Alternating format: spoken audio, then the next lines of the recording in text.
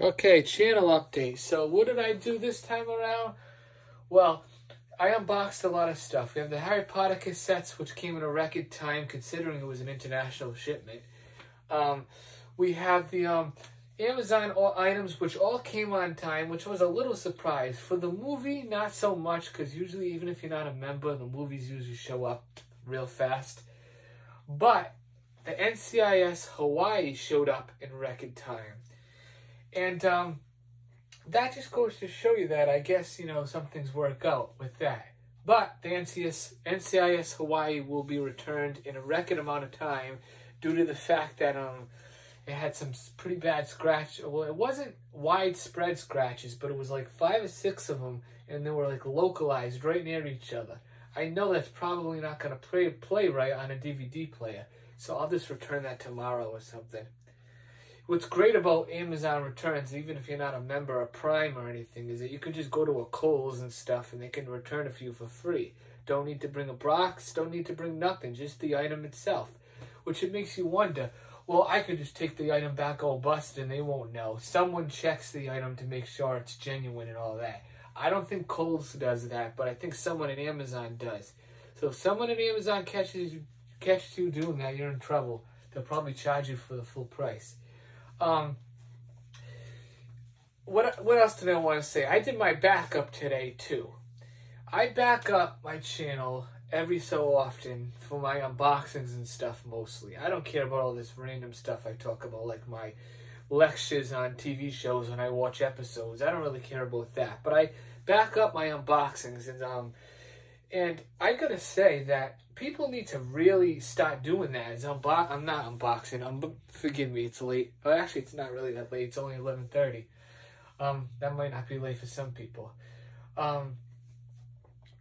The problem with it is that people are not backing up any of the stuff they do. Now, people are gonna say, well, why don't you just make a copy of the file when you transfer it to your computer and put it on your hard drive? I don't want to pull my hard drive out every single time I upload a video. You know how many times I'd be doing that every single day? Well, not really every single day, but whenever I do an unboxing or something, too much of a pain in the ass. I found a program that's been around for a long time. Multiple people use it. It's widespread. I'm not going to mention it mainly because I don't want... Now, this might sound like I'm just trying to dodge the subject and all that, but whatever you want to call it. I don't want to mention it because I don't want to see it get shut down because people use it for various different purposes. Everyone has at one time. But I use this program to download all the videos off of my channel. It's very easy. The quality isn't exactly the same. It's somewhat a little worse, but who can complain? When I'm done downloading everything I uploaded for the last, let's say, trying to get this straight, the last month, I do it once a month, my file size is only 25 gigabytes. That's more than acceptable. When I was doing my walk-in videos in 4K, I was getting well over 100 gigs every month. And then I was running out of space. If I had continued on that path, I probably need a hard drive at least every 6 months. From what I'm doing now, probably once every 3 or 4 years, and that's it. I don't buy the expensive hard drives either that are solid state hard drives. I get 5 terabyte hard drives that are regular speeds. They're about, well, they can go from 90 to 115 bucks. But you don't usually find them for under 100 unless there's a deal. And that's how I back up my channel. Very, very important to do that, though.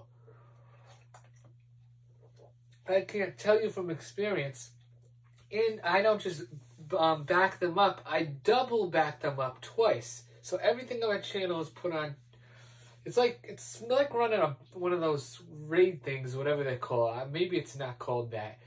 But to have 2 hard drives is great. So if you want to show something to somebody, forgive me.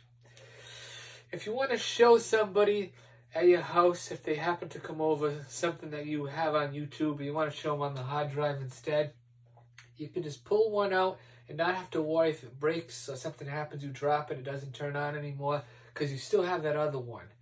Not many people are fortunate like me to be able to do that. It's usually one hard drive and nothing.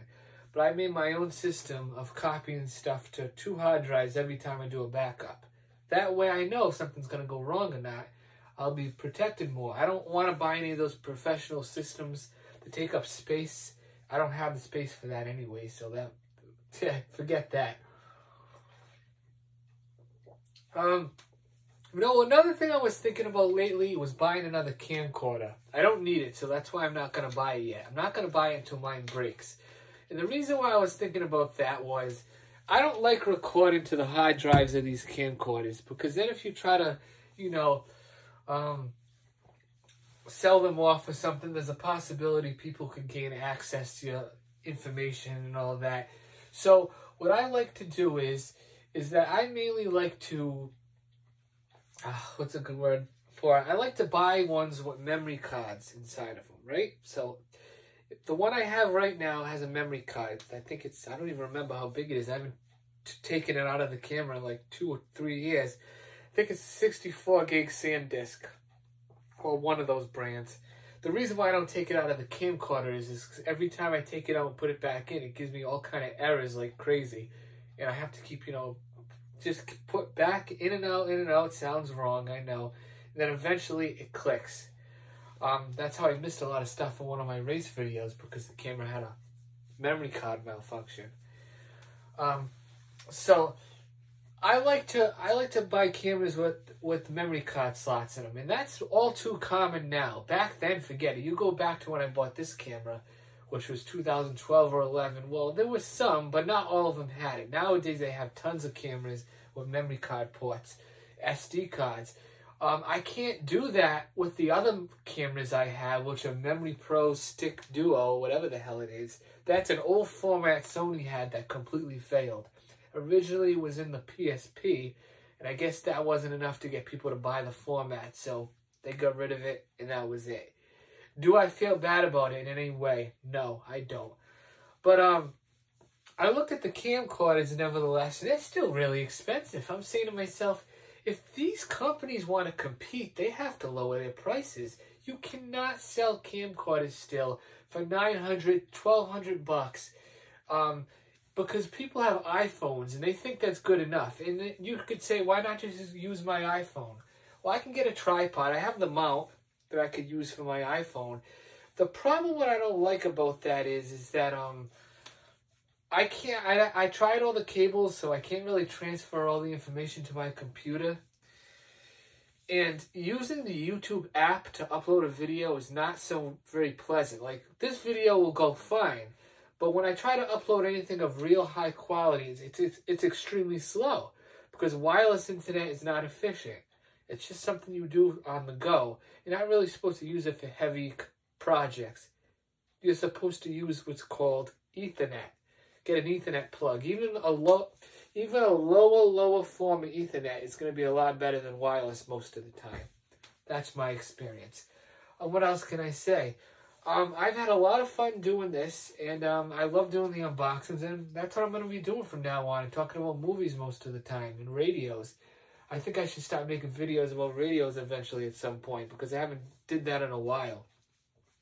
Alright, so good luck everyone. Just remember that if you want high quality uploads or anything like that, you're going to have to, the originals that you upload, you're going to have to just directly copy it to your hard drives. But if you use my method and get a program and download the videos yourself, it's nearly the same thing.